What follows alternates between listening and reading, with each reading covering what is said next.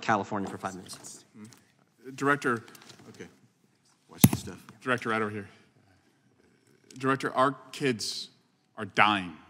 They're dying in their schools, they're dying in their communities, and if they're not dying, they're drilling. Every day in America, kids are going through traumatizing mass shooter drills. And so it's just maddening to me that this committee, as our kids are dying, with the responsibility of protecting our kids, the greatest resource in our community, that they would bring you here and attack you, whose job is to protect our kids. I look at this as very binary.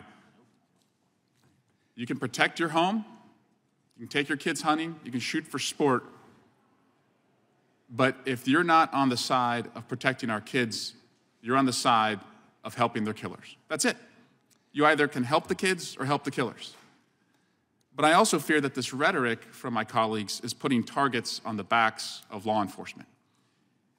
Director Dettelbach, have you seen increased threats over the years to your agents and just federal law enforcement in general? It is my deepest honor to be here representing the brave men and women, the career people who work at ATF every day. And what I will say is that attacks on a political appointee, I understand, unfortunately, it's just become part of our country, but I would say those men and women who are out there doing their job, risking their lives to try to protect people in law enforcement and all of these functions at ATF, they deserve our respect and support. It is the greatest honor of my professional life to be able to sit here and call them colleagues, because they're incredibly brave, dedicated people. And they're not people who have been all personally involved, right? They're there because they care. That's the same with our state and local law enforcement partners. And when they're attacked by political leaders, does it make it easier or harder for you to recruit people to go into law enforcement to protect our communities? I think, it's no surprise that it is difficult it's a very difficult and dangerous job to start with, and it is more difficult to recruit people and retain people now than ever. And so I just think as a country, we can try to support the brave work that these career people are doing while having our disagreements about things we feel passionately about. I was raised by a cop, 2 Republican parents, and they were a pro-police party, but I fear that that is no longer the case. Marjorie Taylor Greene, one of our colleagues, campaigns and raises money on a defund the FBI platform. Chip Roy on this committee has often said we need to defund the border and the police who are at the border.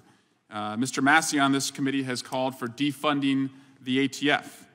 The chairman of this committee, Jim Jordan, recently said in a TV interview that he wants to defund the FBI and the Department of Justice. And this committee's chairman had, before this committee, in just the last 45 days, a witness who said, F cops.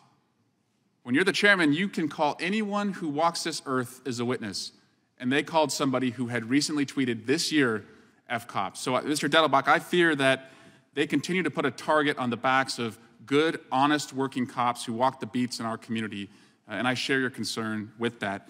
I also want to ask you if it would surprise you to learn that JAMA Network, which is a medical journal, recently estimated that the economic consequences of gun violence in our community is $557 billion a year.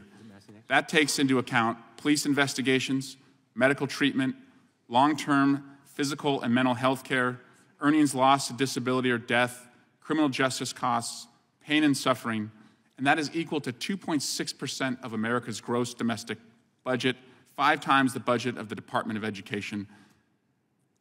I hope that eye-popping number, if kids dying in our classroom doesn't get the attention of my colleagues, I hope money will talk to them. But does it surprise you to learn that that's the estimate, $557 billion a year?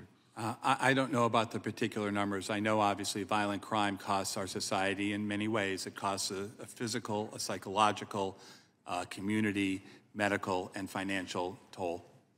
Thank you. Yield back, Mr. Chairman. Gentleman yields back. Gentleman from Kentucky.